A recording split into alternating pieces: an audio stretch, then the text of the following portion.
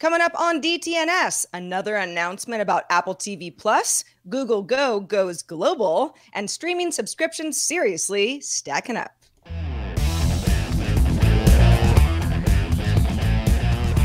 This is the Daily Tech News for August 20th, 2019. From Studio Feline, I'm Sarah Lane. And back on the show, I'm Patrick Beja from Finland. And I'm the show's producer, Roger Chang. Patrick and Roger and Amos and I were talking about why French children have fewer tantrums than American children. It's good stuff. And some people are not believing me that that is the case. We might continue this discussion in the second part of Good Day Internet. Exactly. The wider conversation happens before and after DTNS. We call it Good Day Internet, or GDI. And you can join in on the fun by becoming a member at patreon.com/DTNS.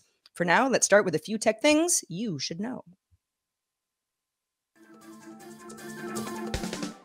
Apple's no-fee Apple Card is now available to all United States users through the iOS Wallet app. Apple announced it's extending its 3% daily cash offer to Uber and Uber Eats purchases, with more third-party merchants on the way. Customers get 3% cash back on Apple purchases as well, 2% on any Apple Pay purchases, and 1% cash back using the physical Apple Card. The Wall Street Journal reports that a group of state attorneys general may launch a probe next month into whether large tech companies are abusing their power to stifle market competition. Last month, the Department of Justice announced its own antitrust review of how online platforms like Google, Facebook, and Amazon achieve market power. And back in February, the Federal Trade Commission formed a task force to monitor competition among tech platforms. Regulation. Maybe. Yeah. Seems like a lot of people are interested in exploring further. Yubico is releasing the YubiKey 5CI security key that can plug into an iPhone's Lightning port or a USB-C port. For $70, the key will support 1Password, Bitwarden, Dashlane, Adaptive, LastPass, and Okta. It can also securely log into Twitter, GitHub, 1Password's web app, and a few other services using the Brave browser for iOS. The 5CI doesn't work with the newest iPad Pros. Few people would be disappointed by that. And services also have to individually add support for Lightning connectors on the 5CI into their apps. Microsoft has acquired jClarity, which makes tools for Java developers. jClarity's Sensum product identifies software inefficiencies, and its Illuminate product flags performance issues and uses machine learning to troubleshoot issues and solutions. Microsoft says it will work with jClarity engineers to make Azure a better platform for Java customers and internal teams. All right, let's talk a little bit more about the facelift on Facebook. Yeah, there's some new tools anyway. I got a couple here. Facebook is planning a new section in its mobile app called News Tab. That's not the news feed. It's a whole different thing, to be curated by human editors and journalists, not an algorithm. News Tab aims to surface recent and relevant stories and says that Jobs will start posting to its employment board on Tuesday. They're going to hire some folks. They say seasoned journalists, so I guess they'll be wanting to hire all of us. News Tab will exist outside the main news feed, which Facebook has been tweaking in recent months to focus less on publishers and marketers and more on personal interaction. That's what they tell us anyway. Sources tell the New York Times that Facebook will pay at least some partners to license and display articles, though not all of them. And another new tool that has seen months of delays, people be a little bit happy to know that Facebook's Clear History is now rolling out in certain areas, Ireland, South Korea, and Spain, with other countries to follow in the coming months. Clear History is part of a new section called Off Facebook Activity that shows which apps and websites are tracking your activity for ad targeting purposes. You can disassociate from your Facebook account using this new tool. You can also preemptively block companies from tracking you in the future if it's a company you don't like and you don't want them to know what's up. Patrick, I find the human curated news thing an old trope, really. It certainly works out well for a lot of other services, but I just don't know that anybody equates Facebook with this kind of news gathering. I think it's something that they don't have a choice in at this point, because they've really tried, and them and everyone else has really tried to make automated algorithm-based news selection work. And they still have, parts of their news surfacing that works like that. Mm-hmm. But I think it's them not really throwing in the towel, but maybe thinking, all right, we'll give it a try and see what happens.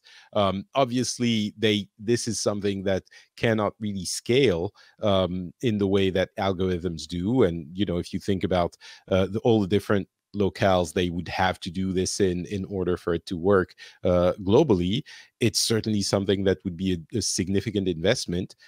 But on the other hand, nothing else they've tried has really worked. So if they want to have some news elements, which I think they do need, this might be a solution. So they have to give it a try, right? Yeah, I think that, and again, you really hit the nail on the head that it's very late in the game to try something like this. I think if some years ago, because of course we're news gathering all day, and I've got my tech memes, and I've got my feeds, and there are certain sites that I know and trust, and I've got a whole system. If Facebook could replicate some, probably never all, but some of what my daily routine is, I would be into that.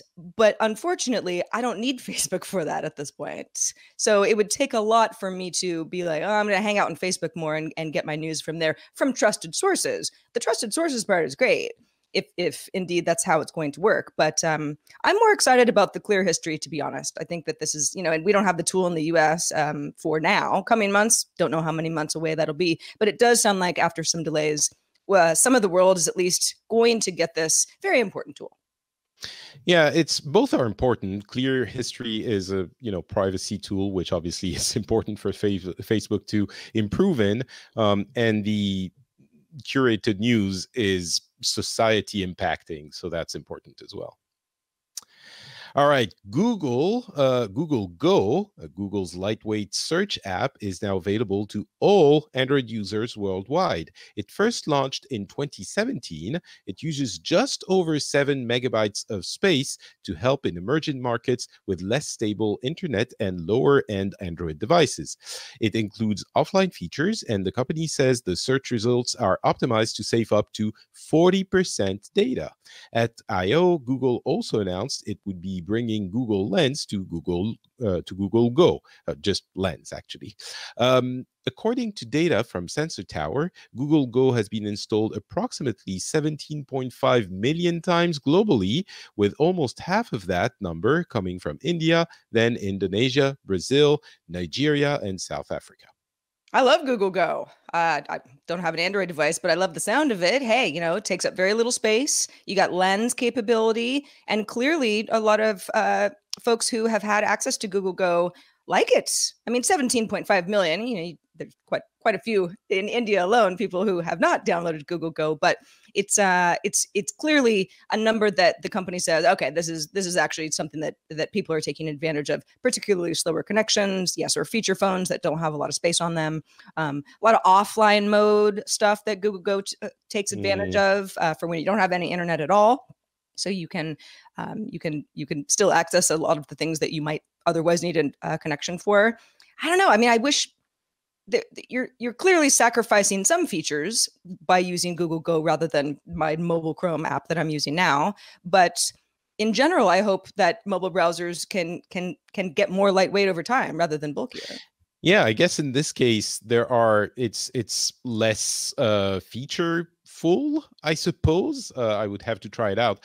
I have to admit, the 17.5 million downloads seems low to me. Maybe they're not fully advertising it yet or something like that, but I would have expected that number to be a little bit higher. Sure. Well, again, in certain markets, not available at all. So yeah, over the next 6 months, that number may skyrocket, may not. We will revisit. According to a survey conducted by Motherboard, natural language processing, artificial intelligence systems, often called automated essay scoring engines, are now either the first or second most used grading system on standardized tests in at least 21 US states. Of those states, 3 said that every essay is also graded by a human. But in the other 18 states, between 5 and 20% of essays got randomly selected for a human grader to double check the machine's work, meaning the lion's share was done by a machine and not checked by a human at all. Psychometricians, cool word, right, who study testing, and AI experts argue that these tools have bias flaws. They can also be fooled by essays that actually don't make any sense, but with the right sophisticated vocabulary, might trick a machine. The engines are trained to recognize patterns that correlate with higher or lower human-assigned grades. The machines can predict what score a human would probably assign an essay, but metrics like sentence length or spelling and subject-verb agreement can't always pick up creativity and other nuances or account for English language learners. So, and I know the testing system varies by country, Patrick, and so this is clearly US based, but when you're talking about machines that are grading what may mark the difference, but which may set the course for where a student's going to go to college or what kind of funding that school is going to get from the state in the next school year. These are pretty big issues. My reaction to this was a lot less measured than yours, Sarah. I was like, are you kidding me? Like, seriously, between 80 and 95% of those essays were just graded by machines and no human laid eyes on them. Like, this is unbelievable to me. It's we know the state of AI. We know how well it can work and how flawed it can be. It can work well for some things, but an essay in school with those, consequences and the importance of those things that you mentioned, I cannot believe that many states have integrated, and I'm sure there's a question of costs that is involved. Yes, but it would be one thing if the algorithm would, pre-study the essay and then give recommendations, and then a human teacher would look at it and decide what is appropriate and what isn't. But just giving it to the machine and then it grades it and that's it. It is, I cannot, like, if the people watching me on video, my brain is exploding a little bit. Like, I cannot comprehend that this is acceptable in any academic institution. I will add, these are for standardized tests. So these aren't these are for tests, but it's not like every essay you write. For example, a book report or right. of Louisiana Purchase or something like that. But right, but it's still an essay. It's not a multiple choice question, right? It's something that is written in English with sentences, and that's right. So, well, and it's also it's obviously individual grades, but it also tends to make researchers be like, okay, in this region, the students did more poorly than the students in this region.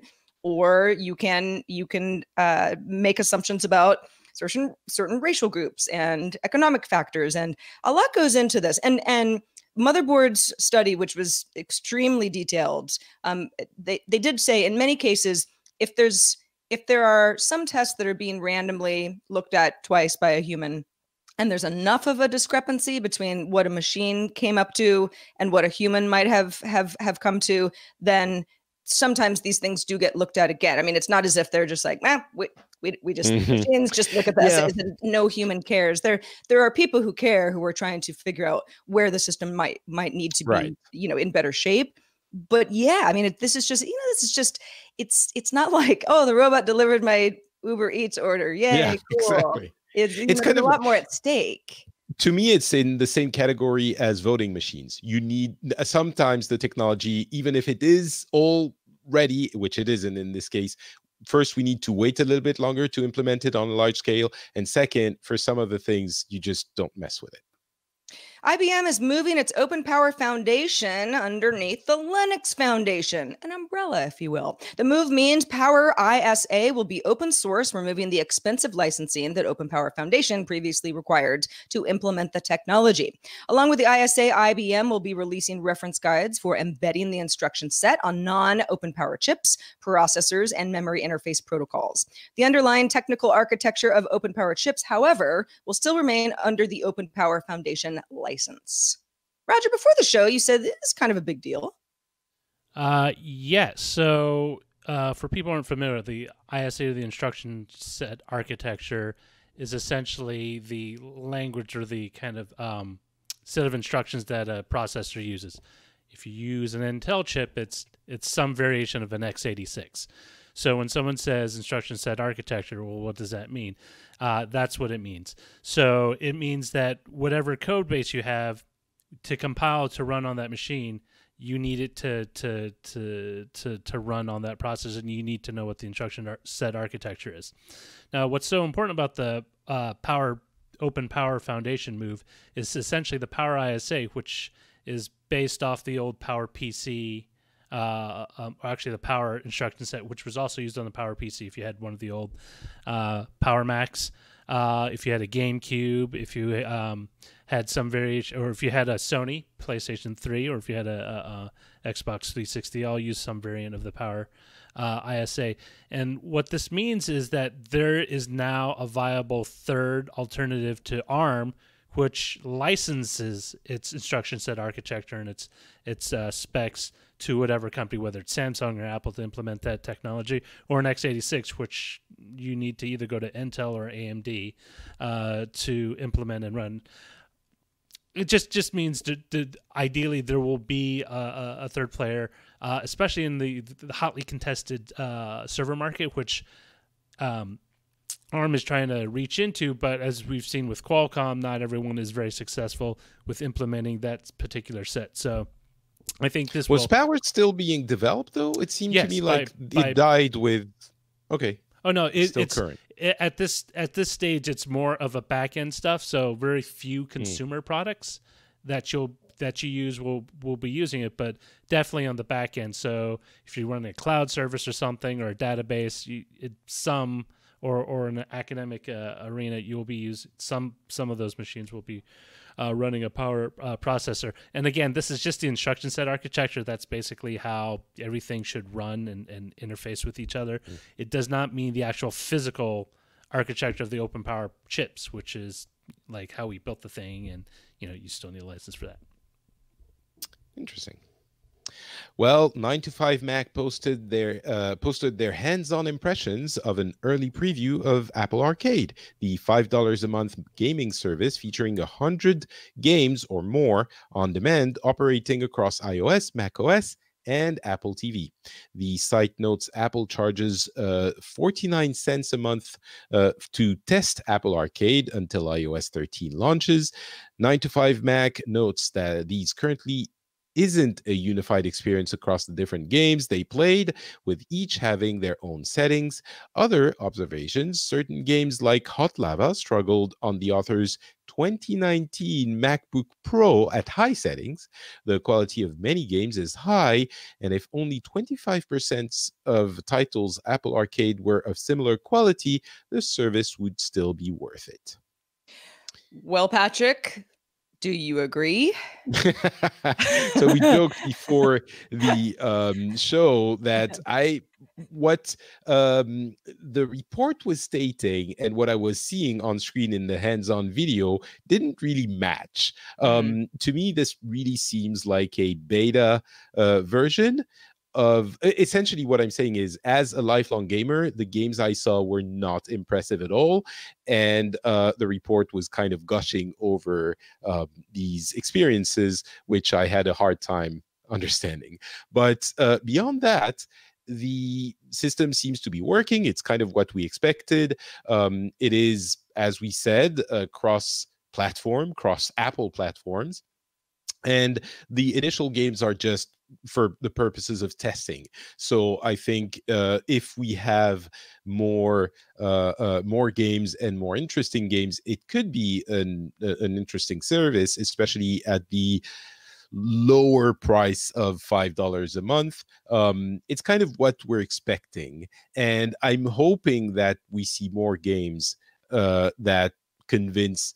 The big question is this going to be for quote unquote traditional gamers or for mobile gamers? Mobile gamers are already they have their fill with the existing games and the free-to-play games. So if this is a play for other types of gamers to get into that ecosystem, we need a different kind of games than what is currently present in the beta, which again is just a beta, so it doesn't mean much. Yeah, the $5 a month, you go, okay, all right, well, that's, that's going to be a sweet spot of a price for some folks. More than 100 games, that sounds like a lot. That also sounds like all of the channels I don't watch when I used to subscribe to cable. So, you know, how many games am I really going to play? Even if I'm, I don't know, really into it, 20? That would be a lot. Yeah, so, I think you know, I think that there's a lot of that where people go, ooh, quite a bit of variety. That's great, but you have to think about what you're actually paying for and what you're actually using. if you get, you know, I would say a handful of games that are interesting every 2 months, it's already kind of worth it. If you look at, and again, I'm not talking about mobile gamers who seem to prefer free to play games, and so that might not be for them. But for more traditional gamers, this could be an interesting price for even if you get only a handful of good games. Well, folks, to get all the tech headlines each day in about 5 minutes, subscribe to dailytechheadlines.com.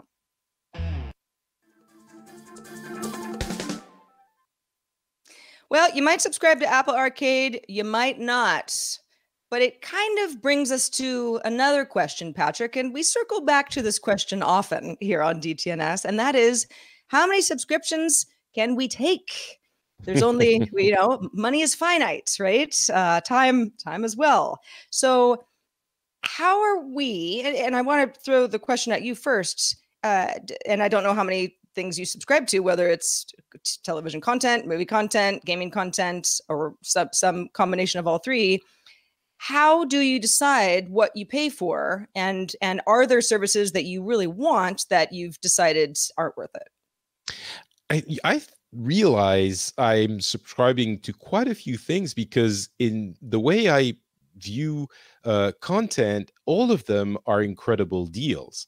And I kind of get into a situation where it's too much for me to actually enjoy. So the limit might be time more than money, because all things considered, of course, everyone has different means. But even if you subscribe to, you know, 2 or 3 video streaming services, a music service, and 1 or 2 gaming services, the value of it's definitely less than $100. I would say 50, 60, $70 a month, but you have the entirety of your entertainment needs covered.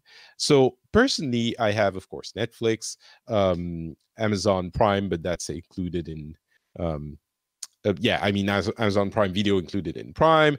I have HBO Nordic because I'm in the Nordic lands. That's just for video. I also have one music service, YouTube Premium because I don't want the ads, Audible because I have a tolerance, I think, for that is quite high for stacking up subscriptions. But I'm hearing a lot of people who are saying, you know, I will never subscribe to more than 2 video services, for example, or especially in the gaming space. Oh, I don't want to pay for more than 1 gaming subscription service because that's ridiculous. And there seems to be this allergic reaction to stacking up subscriptions. I wonder if I'm alone in that weird state of, I don't mind, it's great value. Yeah, I also am when people complain about, oh, you know, I have to manage all my subscriptions, I kind of go, I'm sort of auto paying every month. I know what I'm paying for. That doesn't bother me so much. The solution to have everything all in one place is sort of beside the point to me. I just don't want to pay too much. And that actually kind of leads us into Bloomberg article today that Apple is planning to roll out its Apple TV Plus movie and subscription service by November. And sources tell Bloomberg that service may go for $9.99 per month after a free trial. So you can check it out and then see if you like the shows enough to want to stay. And a big criticism of this is $10 a month is a lot for 5 original programs, you know, out of the gate. Of course, Apple is going to expand on that. They did the same thing with iTunes back in the day. But I also, you know, I know people who subscribe to HBO for 1 show. They just want to, you know, they're not really watching the back catalog of all the movies that the HBO Go app has to offer, say, and they're not alone. That's kind of the way it goes. You know, you need 1 hit, and a lot of subscription services do quite well as a result. Just look at Hulu. Hulu's, you know, on the up and up these days. And you could say that about, you know, Netflix and Amazon Prime and many other even regional offerings. I know France is launching its upcoming Salto service, which is something that at least it touts as, you know, it's going to be a big hit with the French community.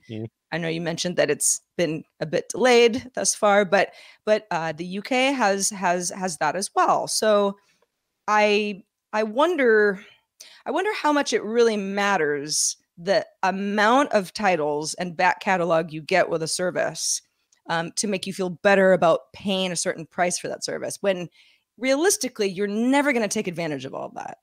I think it's a comfort thing. People are going to be a little bit, you're going to see the memes of, oh, $10 a month for 5 shows. If the 5 are hits, I think it would be worth it, but it's kind of difficult to rationalize this into actually paying for it for people who are, you know, already against it to begin with. And if we get back to the stacking thing, $10 a month, an additional $10 a month on top of, you know, Disney is coming. A lot of people are going to be subscribing to that. Netflix is not the only player in town anymore. A lot of people are drawing the comparison to the olden days of cable and saying, oh, you know, we're back to paying $150 a month for cable. It's just the same situation. We've just changed it into something that's organized differently. There again, I don't really see it that way, if only because you don't have things bundled yet. But, you know, you don't have bundles. You choose, you can stop whenever you want very easily on each of those services. You pay for the ones you want from one month to the next.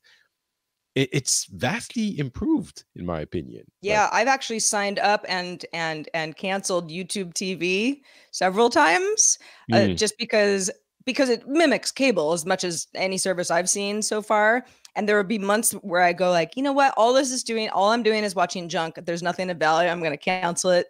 And then there'll be something where I want it back. And it actually is extremely convenient to go back and forth. And the bundles is interesting too. Disney Plus is doing that $13 per month bundle, thrown in Hulu and ESPN Plus, where they're all cheaper because you're getting 3 of them together. If you did a la carte separately, you'd be paying more. So companies are getting creative about this, but yeah, it does start to turn into something where you're like, well, it was a little bit cheaper, but am I actually using it? Did I really want it? Would I have bought it on its own otherwise?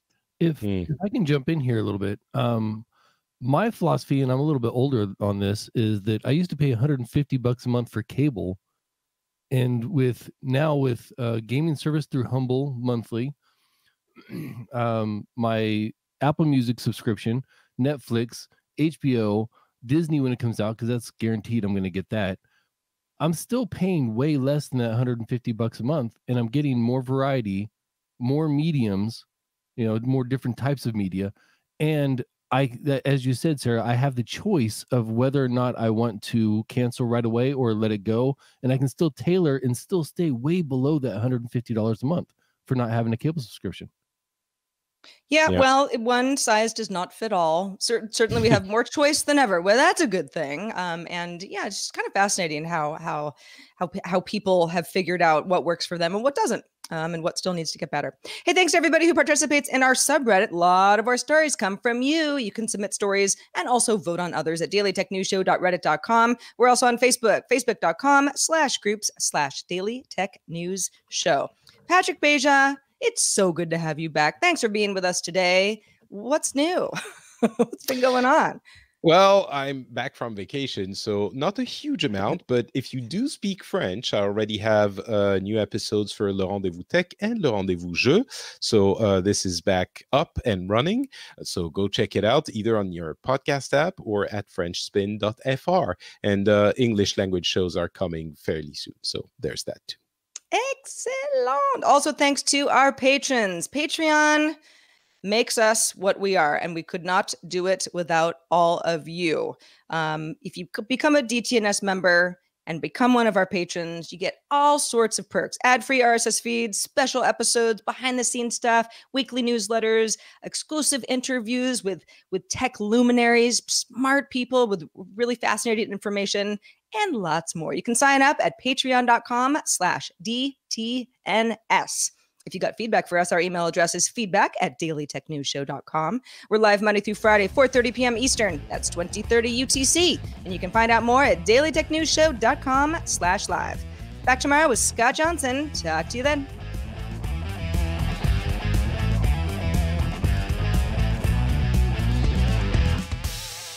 This show is part of the Frog Pants Network. Frog Pants Network. Get more shows like this at frogpants.com. Diamond Club hopes you have enjoyed this program.